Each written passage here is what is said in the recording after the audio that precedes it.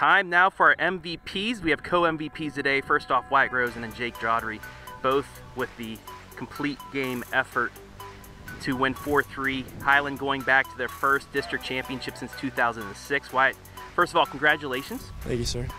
You know what? You had a pretty solid game. That third inning, they get 3 runs on you to go up 3-0, but after that, you shut it down. What did you do after that third inning to kind of reset?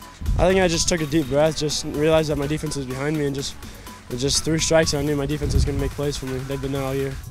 After that, I mean, you only gave up a couple base runners, and then, you know, in the 5th inning, you guys get a couple runs, get a couple more runs of the inning after that to take the lead. It seems like you guys like to fight back this year. I know against River Valley, you had to score a couple runs late to take the lead as well.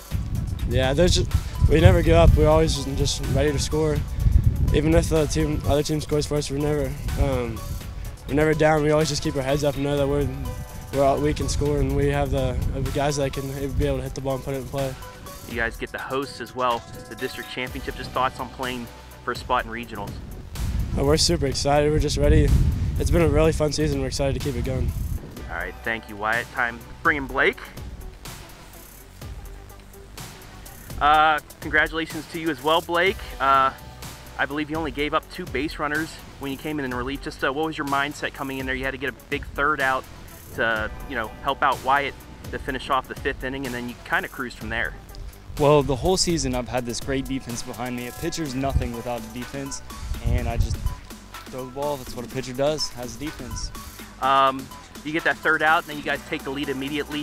What does that do to a pitcher knowing that you come back out with the lead? It takes all the stress off. There goes the game. We got all the confidence in the world, and that's what we needed. And then in the 7th inning, they get the leadoff runner on. They get 2nd and 3rd with 2 outs. You face that final hitter, their 2-hitter. He flies out to left. What's your mindset facing that hitter with the tying run on 3rd? You got to just keep pushing through. I mean, count on my defense, count on myself, and we got it. And for you, finally, thoughts on playing for a district championship on Thursday? It's going to be fun. Let's go. All right, Blake and Wyatt are players of the game. Congratulations. Thank you, sir.